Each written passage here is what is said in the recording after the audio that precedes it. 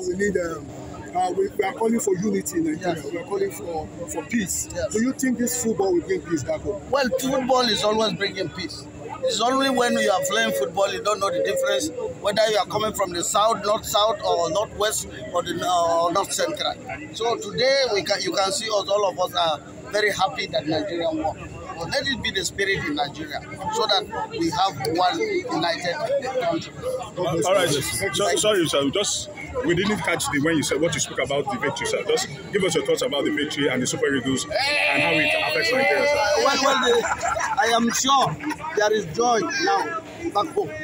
Everybody is very happy. So you can see in every house, even different political parties, this is where they meet together in football. So this victory is victory for Nigeria. And that is why I said we are very grateful for the encouragement that is given by Mr. President Asiwaju Bola Ahmed Tinubu. And he spoke to the boys this morning.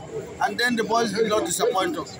So whatever we are waiting, let football continue to unite us in Nigeria. Thank you very much, sir. Thank you, sir.